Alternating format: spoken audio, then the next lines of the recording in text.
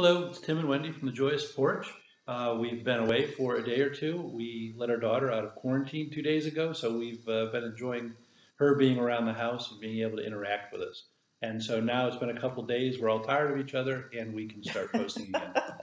So 2 days ago, we had horror movies, and again, in the great genre of horror movies, probably I'll go with Damien Thorne as my best anti-hero. Um, 2 days ago, or yesterday, was action movies. But we didn't tell you about that because we didn't post yesterday. Correct.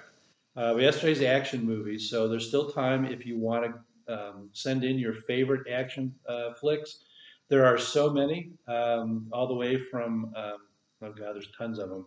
If you're a child of the 80s, you got all the Rambo, and I have a sore spot for all the old Arnold films that are so hokey, but they're still great. A soft spot? Soft spot.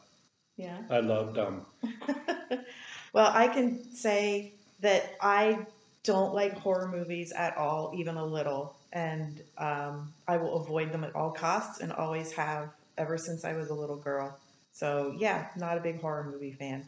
About the closest I come to a horror movie that I like was the zombie one. What was the name of that one? Zombieland. Zombieland. That's the one. That's it. Even that, not so much. You are Frady Pants. And the action movie I like is hands down Wonder Woman. Loved Wonder Woman. Loved it, loved it, loved it, loved it. So I like Pee Wee's Great Adventure for action. That was good. that was good. Anyway, write in and tell us what your favorite action flicks are. As we begin today, we begin a new week. Yay. So we have a new week we're calling Learning Week. So we've picked out an activity each day for you to learn something new. So for today, learning is try an online course today.